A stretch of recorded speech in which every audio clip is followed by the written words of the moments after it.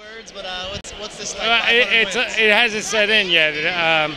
I've been nervous all year about this. First coming into the year, I knew we needed like 18 matches to reach 500, but I really didn't want the season to be focused on that. I didn't want to cheat the kids in any way. I wanted them to do the best they could, not put any pressure on them. But I think they wanted to do it for me and for themselves and for the program. And it's a great milestone that Absegami can be proud of because, I didn't do it myself. A lot of good help, a lot of great help, a lot of good people behind me, and the wrestlers are unbelievable. So they'll go through a wall for you. And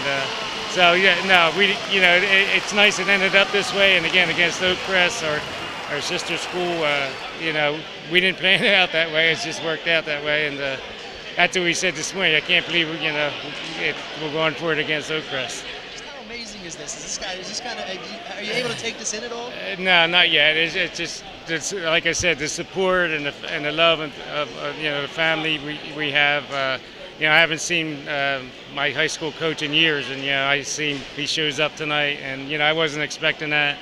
And Rich Pemberton being here, it just goes to show you how great these people are. And with support like that, you can't go wrong. You don't always give your best, but did you give a little extra oomph there in this match, knowing that was Pop's 500? I knew it would make it better.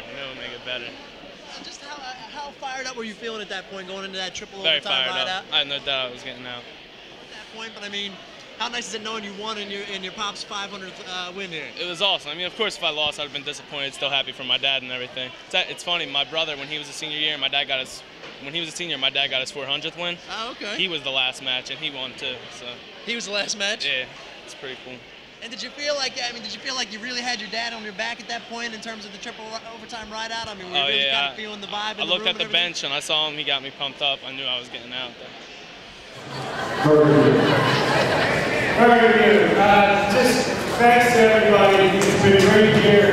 I'm going to miss everybody. A lot of old friends come back to see me tonight, and the great support of here at Absegami High School. Again, thanks a million.